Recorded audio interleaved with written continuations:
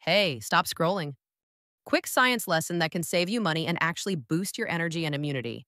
Ever looked at your supplement label and seen magnesium oxide versus zinc bisglycinate and wondered what the difference is? All right, simple. Chelated minerals are minerals bound to amino acids, the same building blocks your body uses to absorb and transport nutrients effectively. Let's use magnesium as our example.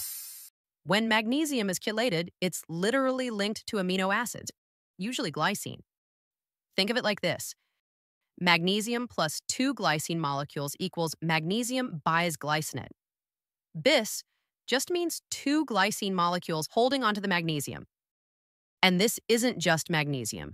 We see the same idea with zinc bisglycinate, iron bisglycinate, chromium nicotinate glycinate, and others. So your gut looks at it and says, oh, this is food, bring it in. Result? Better absorption, less stomach irritation, faster correction of deficiencies. Now compare that to oxide forms like magnesium oxide or zinc oxide. They're cheap, they look strong on the label, but most of it never gets absorbed. It just passes through your gut. Here's the memory trick. Chelate equals chauffeur. So, welcome to the Gut Club.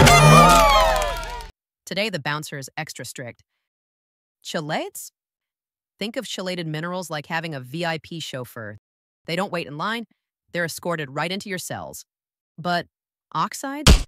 They try to sneak in, but always get kicked out, and just wander through your gut until your body flushes them. That's why magnesium oxide works better as a laxative. Duh. If you're correcting a deficiency, go chelated forms like magnesium glycinate or zinc bisglycinate. If you just want the cheapest thing on the shelf, sure, oxide, but don't expect much. If you learned something new, hit like and share it with someone who might need it. And if you want to check out some high-quality chelated minerals, there's a link in the first comment.